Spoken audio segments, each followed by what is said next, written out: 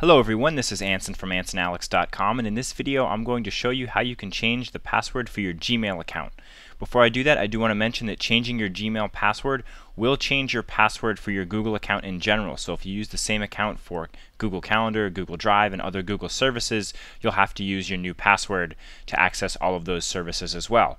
That being said, here's how we can change our Gmail password. From my Gmail inbox, I'm going to click on the gear icon in the top right corner, and then I'm going to click on Settings to access my Gmail settings.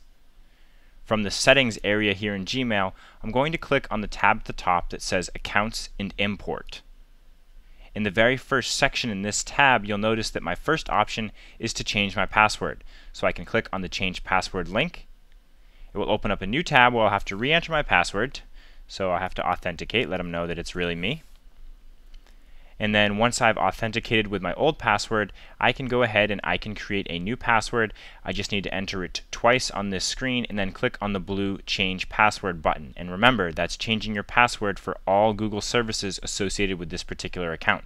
So I hope you found this video helpful. If you did, I would really appreciate a thumbs up here on YouTube. And if you want to see more technology tips and tutorials, don't forget to subscribe to my YouTube channel. That's all I have for you for now. This is Anson from AnsonAlex.com.